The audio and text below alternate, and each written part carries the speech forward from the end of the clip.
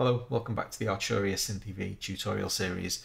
Today we're looking at two sections, reverberation and range. Let's deal with reverberation first. This is really straightforward.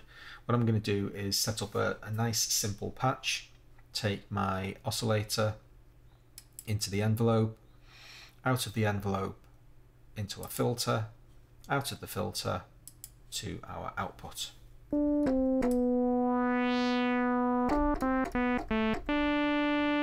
Okay, now instead of coming directly from the filter to the output, I'm actually going to patch it into the reverb. This is a little bit unusual.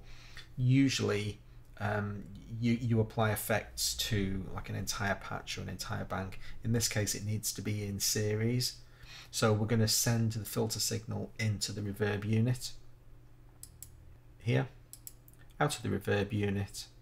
We have a new output now. We're generating, our output signal is coming directly from the reverb unit. So we're mixed at 50%, so we're going to get a bit of dry signal, bit of reverb. And don't forget, at this point, the reverb unit is the audio output. So this isn't the reverb level, this is the audio signal level. If I turn this all the way down, we get no output.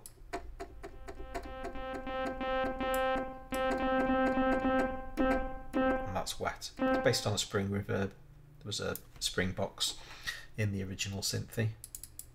So that's all we need to say about reverb. Really simple. The next thing that we're going to do is have a look at the joystick and then plug those two things together. Now the joystick is a dual axis, so we've got independent control of X and Y. Massive motorbike kicks off in the background. Awesome. So the X value I'm going to map to my filter frequency, which is done here. And what you'll notice immediately is that the joystick is basically upside down. So if I double click it to set it back to the center point, pretty awful visual interface. It's kind of difficult to see where it is. But if I start playing a key on the keyboard and move the joystick to the left,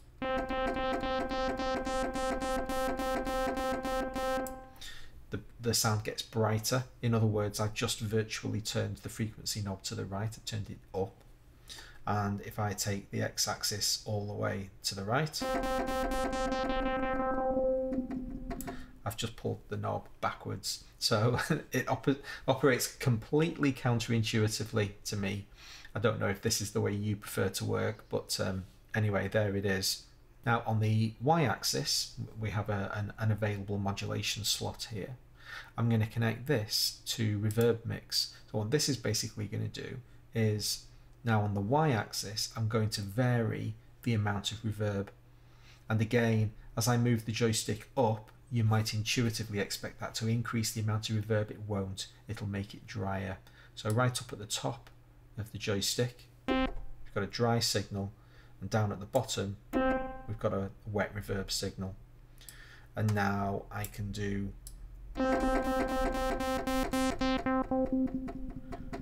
travel around the joystick.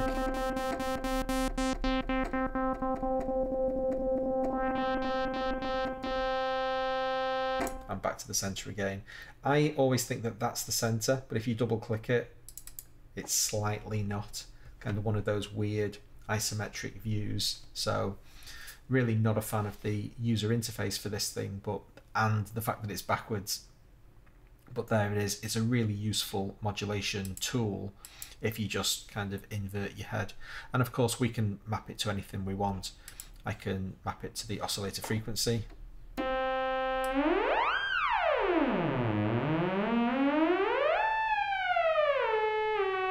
And for each axis we have independent range controls. So here I am modulating the x-axis. If I crank this all the way up, the range, the control voltage range that this thing operates over is insane. So it very quickly becomes completely inaudible.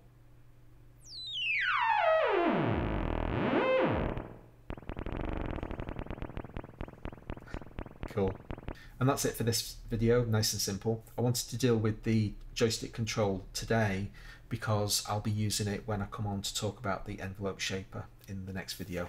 Hope to see you then. Thanks very much for watching.